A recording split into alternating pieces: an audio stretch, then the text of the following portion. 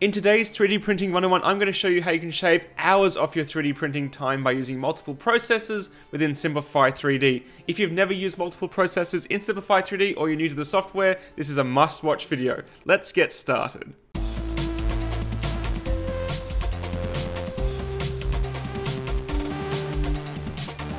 Welcome back to 3D Printing 101 here on Makers Muse, guys. So this is a beginner's guide to multiple processes within Simplify3D. So if you've never used them before, this is going to be a great video to start. So what I have here is a file from my buddy Garrett over at Chaos Core Tech. He designed the Thor hammer and made it 3D printable in multiple parts. And he has the hammer part sliced in two, so you can join it together afterwards. Now he has two versions because he's a very good modeler and offers you those options. One is a hollow version, which you can print face down, and this version, which is solid, and you can see he has his base, and which you print this way up to get more detail. But this is a large object. As you can see in my current process, I have the Wanhao selected and 15% infill percentage and 0.2 millimeter layer height. So if I was to print this, it's going to take some time. We're looking at 15 hours or almost 16 hours print time, and I am running at 60 millimeters per second on the extruder. However, what if I told you you could shave 5 hours or more off this print without losing any strength or detail? Well, you can using multiple processes. Let me show you how. So this is the exact same model, except I have multiple processes, and if I was to print this and select all of them, it's going to look pretty much the same, and it's going to take 9 hours 52 minutes, essentially saving 5 hours of print time for the same model. And don't forget, we're going to need 2 of these, so in the end you save 10 hours of printing time, which is pretty impressive considering that you're not going to see any difference. How did I do it? Well, I used multiple processes to set different infill amounts. So let's use G-Code Preview in Simplify3D layer by layer to show you what I've done. I'm going to press play, and it's going to start building the model with some infill here. And what I've done is I've given it a 15% infill up to a certain height. And then it's going to use that infill to build a bit of support for that backing part. It's going to cap it off. Then it's going to start building at a very low infill percentage. This is where we save our time. It's got a sort of 2% infill, which just gives it enough strength without having to waste plastic or time. And then as this builds up, it goes back to a denser infill using my last process to support the overhangs. And then it will slowly build up detail and then eventually fill it in to the top of the hammer. This means the top of our hammer won't droop in, it will be very strong, but we're not wasting plastic and we're saving a lot of time by having a lower infill inside the model. What I've also done is change my layer heights. Most of the model is actually sliced at 0.3 millimeter layer heights, which is fine if you don't have any detail.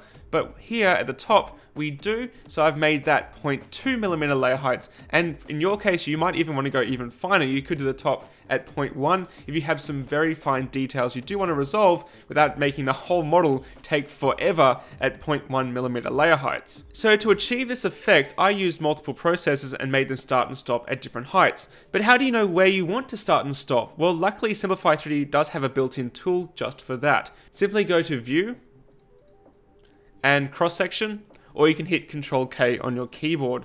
So what this will let you do is view a cross-section of your model, and you can get the exact point at where you might want to add a different process. So here I can change the height and go up like this, and I can see the model slowly builds up to the top here. So what I noticed at the bottom here is it has this sort of key, which keys it into the other part of the hammer, and also this overhang here that I do want to be fairly strong as well for keying into the handle. So what I want to do is probably build up to where this shelf is. If you can see here, where the shelf starts, I probably want to have it pretty strong up to that point. So I can enter a number here. It looks like it starts at about 30, maybe 31. So it looks like I want to have a fairly decent infill up to 31 millimeters in the model. So I can close that, double click our process, and what I usually do to make sure I remember is I'll enter the height that the process goes to. So I'll enter here 0 to 31, and under layer I am going to give it a 0.3 millimeter layer height, and infill percentage I'll leave it at 15%. I think that's a decent amount of infill for this model. And nozzle diameter 0.5. Yes, I am printing on the Wanhao Flexion with a 0.5 millimeter nozzle.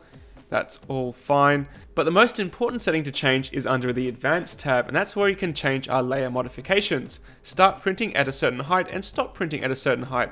So we want to start printing at 0, obviously, so don't tick that box. But we want to stop printing at 31 millimeters. And let's hit OK. So let's see how that looks. Let's go to prepare to print. And this is what it would look. It's going to stop at 31. And you can see here that we have a nice amount of infill, so it's going to be nice and strong for adding those connections. Now you notice I do have an infill here, and you might be thinking, why do you need that if it's going to continue printing internally? True, it doesn't actually need it, but if I turn infill off for the top layers on this process, it will actually not fill in this part here. So I do need it on, and it will add more strength anyway, so that's fine. So let's see how high the second process needs to go. Again, view, cross section, and let's zoom up here to see what we got. So it looks like up to 80 is how high we probably should go. Maybe, let's go with 70, let's go with 79. So it looks like 79 is how high we can get away with a very sparse infill before we need to go back to a denser infill to finish the print. So I'm going to go with 79, that looks good to me. So to make a new process, just do Control-C, selecting the current process, and Control-V, copy-paste.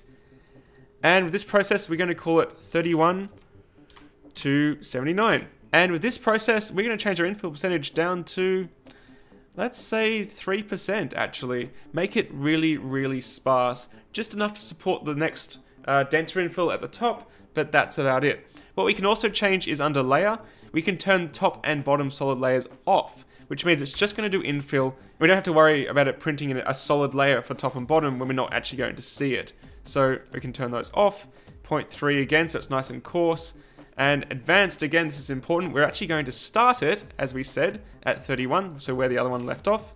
And we're going to stop at 79. Too easy, all right? Let's see how that looks. Let's go to prepare to print. And this is important. We want to select all. And then OK. So this is what we've got so far. We've got this nice sparse infill. And then we've got this denser infill for the base of the model where we need more strength. And then it goes up like that and stops just below where we're going to add a denser infill again. Exit preview. And for this last part, we don't actually need to use the cross-section analysis tool anymore because it's going to go till the part's finished. So Control-C again, copy-paste. And this one's going to be called 79 plus because it's to the end of the model.